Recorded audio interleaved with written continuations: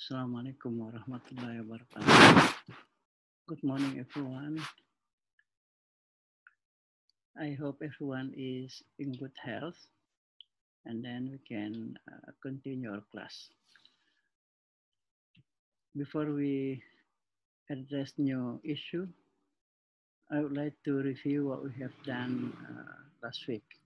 We are talking about the research topic and hypothesis. So first of all, let's see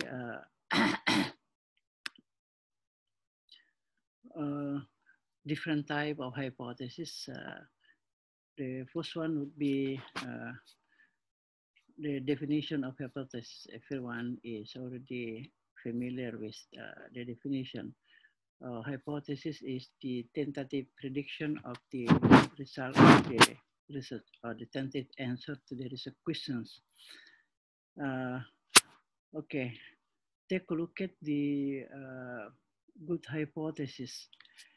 It has some characteristic. The first one is a hypothesis should be based on sound reasoning. So based on your literature review, then you can have a good reason why you hypothesize that way.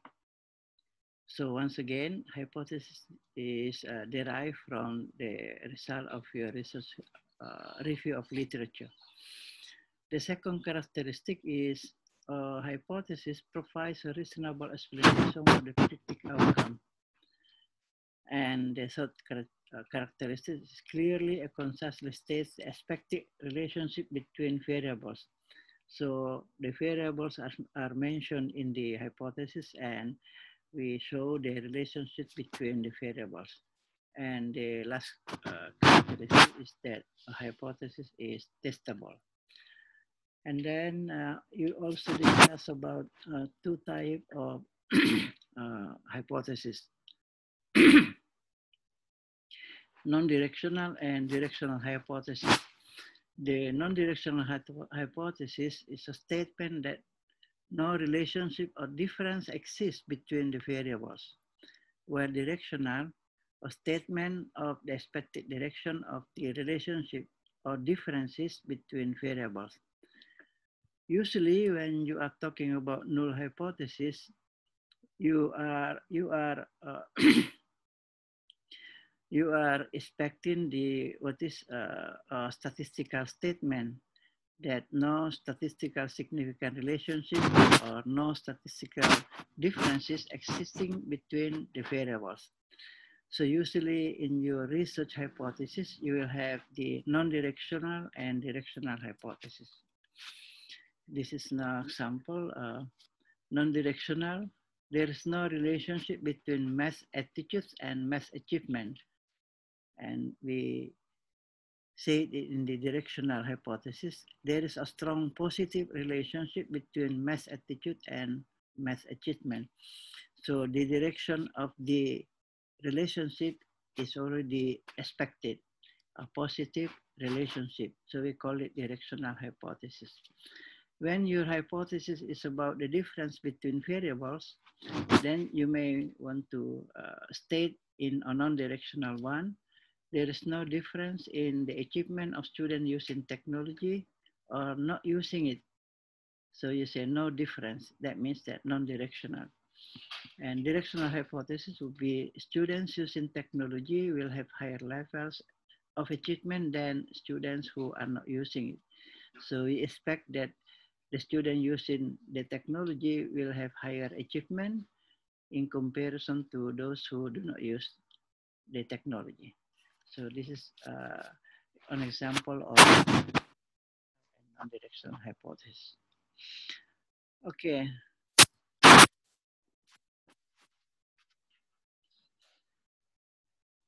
In quantitative experimental studies, usually we have the formulation of the hypothesis like this one. Those who get treatment X do better on Y, the dependent variable, than those who do not get that kind of treatment.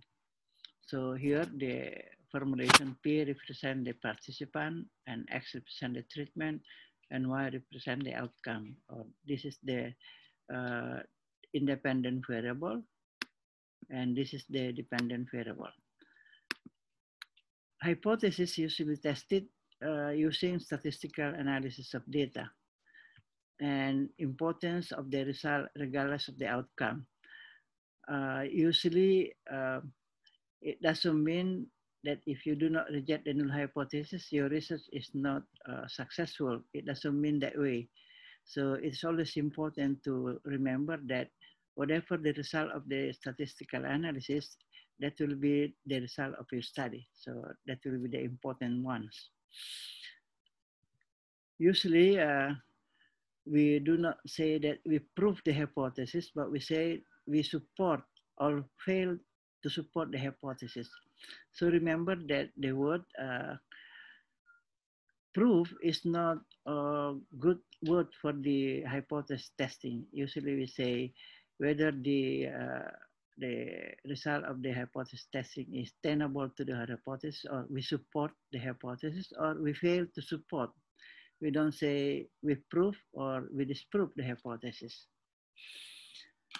So now that is a brief review of what hypothesis is that we discussed last week.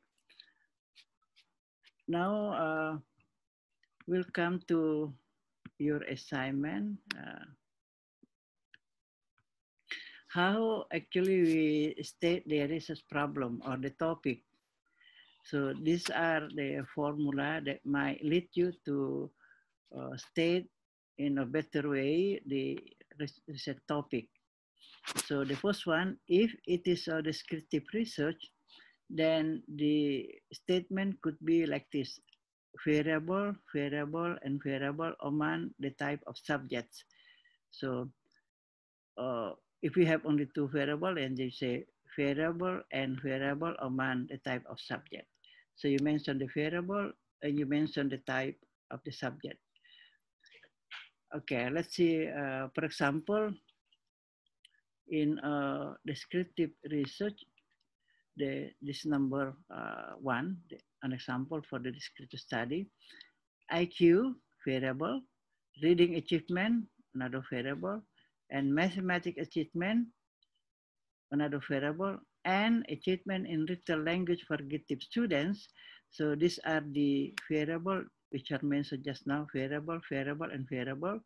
For gifted student, and learning disabilities in the middle school is the last part of the formula that we mentioned just now.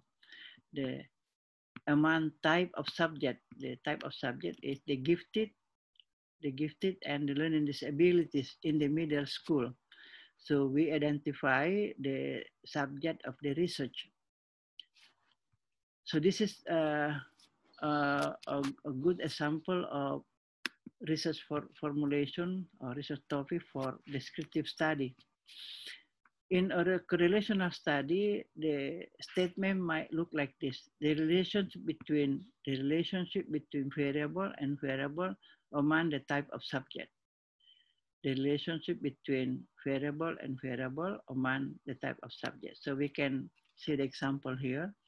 The effect of type of instruction, this computer program versus flashcards, on knowledge of addition and subtraction fact for elementary students with learning disabilities. So you mentioned the relationship between variable and another variable, and then the type of subject. When you are doing a causal comparative research, then the statement may look like this: the effect of independent variable not under experimental control on dependent variable for type of subject. So this is the formula for causal comparative research. And this is the example. The effect of type of presentation, concrete manipulables versus animated computer images on efficiency in learning addition and subtraction fact by first grade students. So using computer images, one is manipulables and the second one is animated. And then the researcher do not manipulate it, do not do the treatment So it has been done by the teacher. So we call it causal comparative. So once again, the formula, the effect of independent variable not under experimental control on dependent variable for the type of subject. So this is an example of causal comparative research. And how about experimental research? This is the formula for the topic. The effect of independent variable under experimental control on dependent variable for type of subject. So take a look at the example. The effect of mode of presentation, type of font, and type of size on reading speed and reading comprehension among the middle school student. So this is the subject, and these are the variable that is controlled by the experimenter.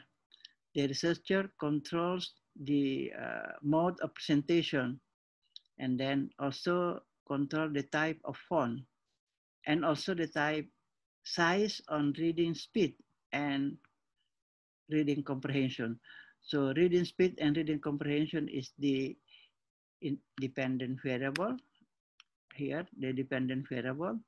And the mode of presentation is independent variable, which is controlled by the experimenter. And this is a typical formulation for the experiment research topic. Okay, so actually this is the short review of what we have done last week, but then it also relates to what you are going to do today. You have submitted your assignment, that is finding out what is articles related to your research interest, and then you try to formulate 2 or 3 topics based on the topic of interest that you are going to investigate. So we will then, on the second session of this video, you are going to present a new issue, new topic that is related to sampling and sampling technique. Okay, thank you for the attention, and then you will do some kind of group work afterwards.